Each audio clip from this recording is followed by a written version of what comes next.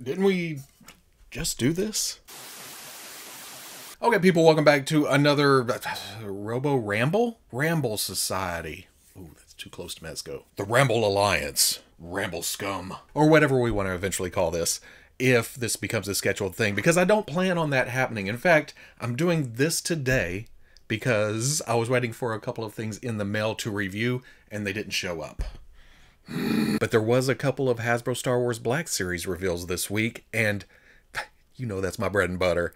I always have things to say when there are Star Wars reveals, and I will talk about this in the weekly, but I try to keep that condensed. I try to keep things moving along during the weekly, whereas during rambles, I just go wherever the brain may take me. So if you don't mind me carrying on for 10-15 minutes, stick around. But if you want the short and sweet version, come back Saturday is when the weekly goes up on YouTube. For the first reveal, it hit a lot of people in the wrong place, I think. That would be the Hasbro Star Wars Black Series comic book Black Krrsantan, and you have to keep comic book in mind. It is a lot of reuse of the Black Series Chewbacca, which I think at this point is outdated. In fact, for a while now I've thought it's too tall, too lanky, and it's definitely too tall and too lanky for Black Krrsantan. Although if you go Google searching through comic images, depending on the artist, depending on the art, depending on the series, he does look like a dark-furred Chewbacca sometimes. But a lot of the other times, it looks more like we saw in Book of Boba Fett, where he's big, he's bulky, he's a brute. So there is a basis for this. This is accurate in some cases. The problem is we're coming right out of a very nicely done live rendition of this character. That's what was on everybody's minds. So first reaction to this is, what? Because on top of it being mostly Chewbacca, it's also, well, the bandolier and the belt sculpt is fairly nice. The problem is there's no paint to it. It just looks like a plastic piece thrown on. The new head sculpt with the eye scar isn't bad. I don't care for open mouths, but this is an angry dude. So I don't mind it too much. And then there is just the black plastic that looks glossy all over. I would like to see this in normal lighting with a wash or a dry brush to bring in some kind of color contrast so it doesn't just look like a hunk of plastic with a gold bar on it. Saying all that though, and this is going to piss some people off because there's a huge, this figure shouldn't exist, it's such a slap in the face. It's not terrible. Whoa, stop, don't get me wrong, it is not great. It's maybe not even good, but it's not terrible. It's kind of middle of the road, and that's what we've become accustomed to when it comes to fan channel. And that's what this is, fan channel. It's not mainline. It's not exclusive. Well, I guess it is kind of exclusive to several places, but it was going to be reuse right from the start. When it was announced to be fan channel, that should have been our first mental image. That's not me making excuses either. That's just the way it's always worked. Is this disappointing? Yeah, but on the comic shelf, along with all the other comic figures that are mostly reuse in these book-looking things, meh.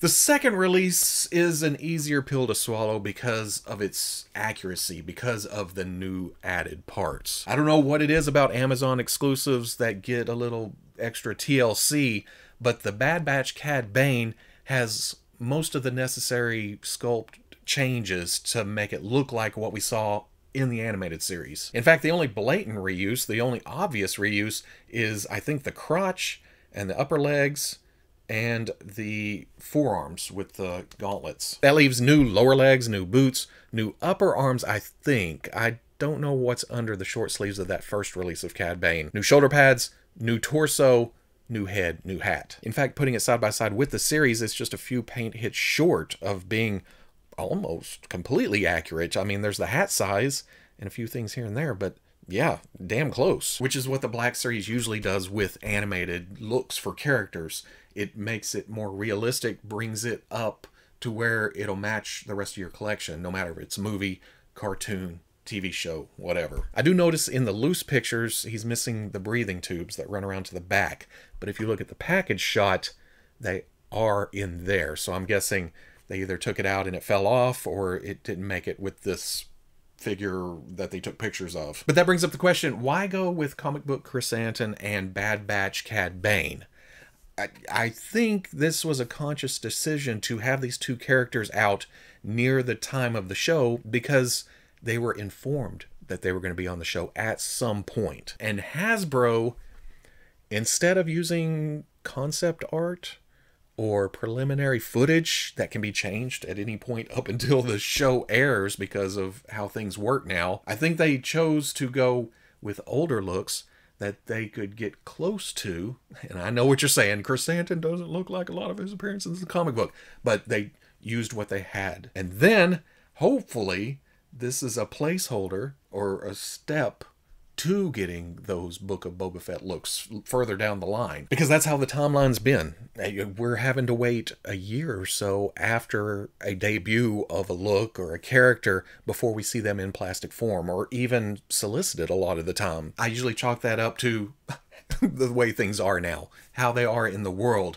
But again, I think I mentioned this during a weekly, there's also the license renewal that was hovering over their heads for a bit. I gotta think that they had a slight fear that the license would go somewhere else, so they didn't want to get hard and heavy. They didn't want to have a lot of prototypes, a lot of money put into budgets that may not materialize. Perfect World, they've been playing it safe, and now it's time to speed things up.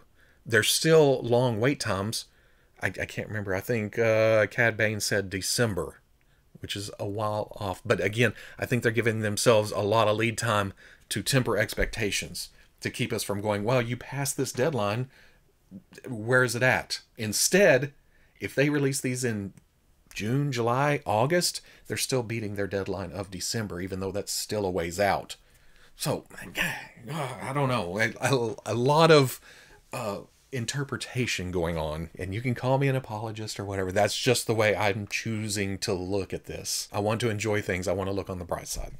That's all I'm trying to say. Looking at the overall picture, looking beyond these, it's also easy to lose perspective, and I am as guilty as anybody else, because it's easy to look at what they're showing us at that exact moment and going, man, that's a lot of reuse. Why this line? Oh, why are you trying to hurt me? But then you look at all the releases, the wave 31 that's been trickling out over the past few months. That is a fantastic wave. There's a lot of unique sculpting, great character choice from several sources. Then there's the wave they just solicited that may be next week, it may be next January. Again, another amazing looking wave with a lot of new sculpt. With the slowed down pace we've seen recently, it's easy to focus on the exclusives, the reuses, the redos, the archive waves, and the comic book lines. There are some bad choices in this line, especially that archive C-3PO.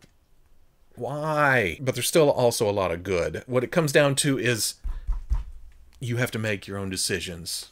If you don't like that black Krrsantan, do not get it. Which I always feel like is the biggest message we can send to Hasbro. But they can also interpret that two different ways. They can say, oh, well, we hear you. We screwed up. Yeah, it's not exactly what you wanted. We'll do better. Here's another version down the line. Or they'll look at it as, I guess black Krrsantan doesn't sell. Why should we do the other version? So I'm going to say right now, Hasbro, we want black Krrsantan from the Book of Boba Fett. I say we. I don't like talking for everybody.